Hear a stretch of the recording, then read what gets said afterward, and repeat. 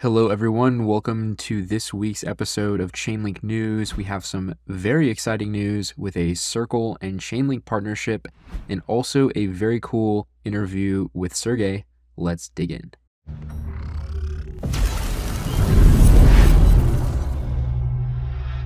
Okay, first we're going to take a look at this partnership between Circle and Chainlink. Chainlink CCIP has now integrated with Circle's CCTP protocol, and this is for supporting cross-chain USDC transfers. So a little weird on terminology here, right? We have CCIP, the Chainlink cross-chain interoperability protocol, and now we have CCTP, which is Circle's cross-chain transfer protocol. So Circle is the creator of USDC, and now they are partnering to securely and reliably transfer USDC across chains.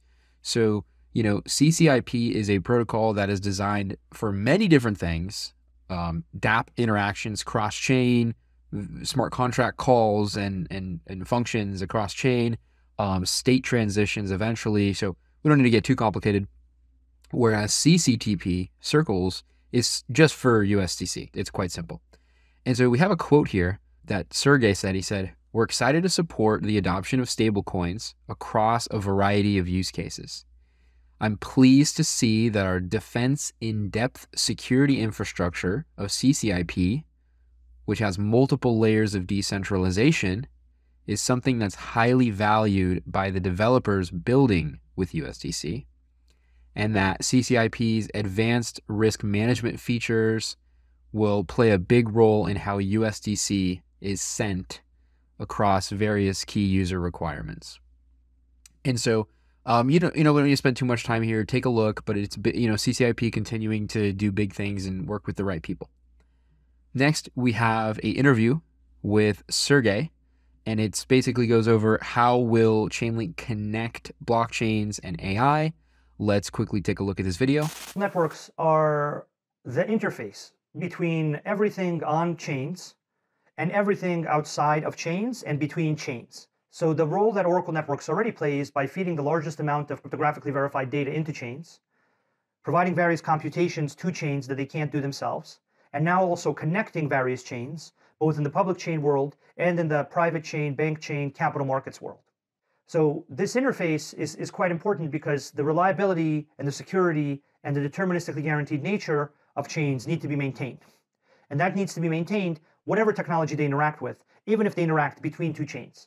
So the interaction between AI and blockchains, I think, will basically have to happen through some kind of verifiable, secure, decentralized interface, which is really what Oracle Networks provide and have successfully provided within the Chainlink framework for the longest time that they've been around, because the Chainlink framework originated decentralized Oracle Networks.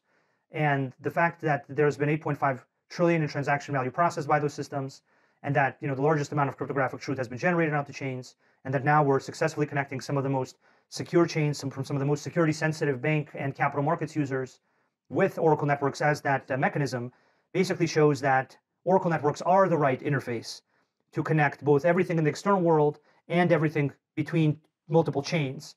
And AI is one of those things. And AI will want to take information from chains as a reliable source of truth that they might even be forced to use in order to function in a way that's predictable. And they will want to be used as computational services by smart contracts and chains, because smart contracts and chains will be the mechanism through which all the world's value is secured, transacted, and managed. And so what you're really asking about when you ask about the intersection of blockchain and AI is how will the future computing technologies of the world in the form of AI and the future value storage, value transfer, and value management technologies in the form of blockchains and Oracle networks and verifiable applications work together. And the answer to that is that they'll need an interface that meets the security needs of the blockchains and the verifiable applications and is advanced enough to be able to interact with AI technologies in a useful way. And that's what the Chainlink network is. All right. Hope you guys enjoyed that. And we're going to move right on to how Chainlink enables high-integrity tokenized gold markets. And what does that mean? So tokenized gold is just physical gold bullion that has its ownership rights stored as digital tokens on a blockchain. And so we know this huge big shift of asset tokenization, real world assets coming on chain, and Chainlink is a massive player. If you are interested in learning about how gold is tokenized on chain and how that functions with Chainlink, go ahead and take a look. It explains the difference between physical gold and tokenized gold and how that enables this new world of on-chain finance that, brings greater accessibility, transparency, it lowers costs, it provides better liquidity, and it really unlocks innovation. So that's going to be at chain.link/education-hub, where they have a lot of their education stuff. Go ahead and take a look at that.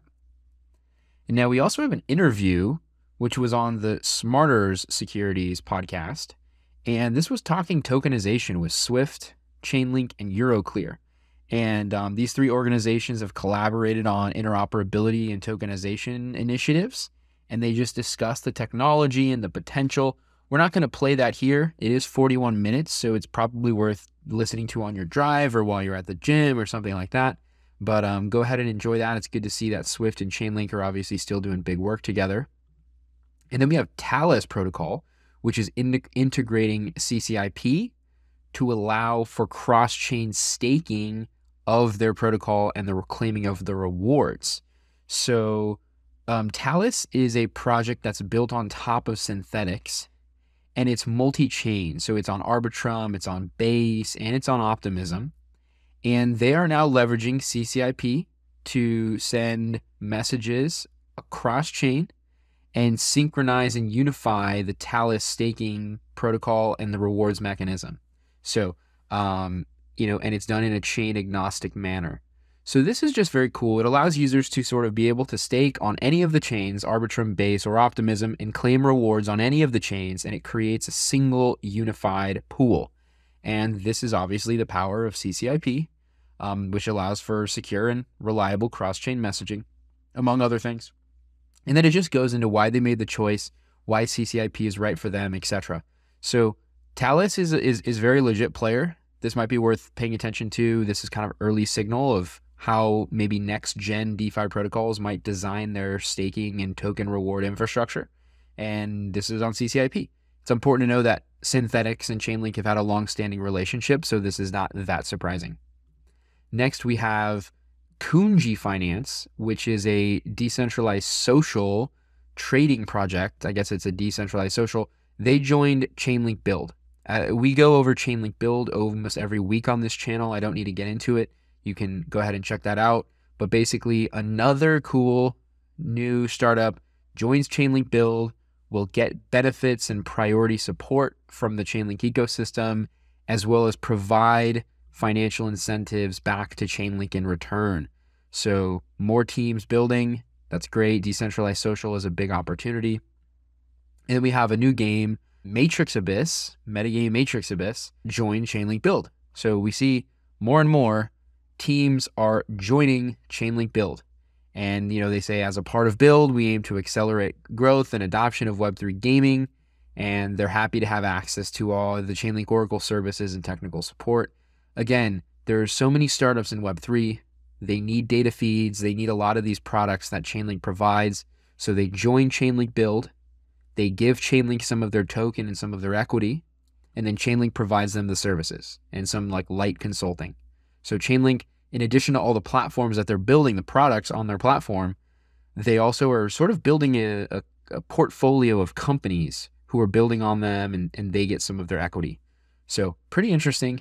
That's all for this week of Chainlink News. We hope you enjoyed. If you are interested in Web3 news, go ahead and like this video and subscribe to the channel. We will see you next week.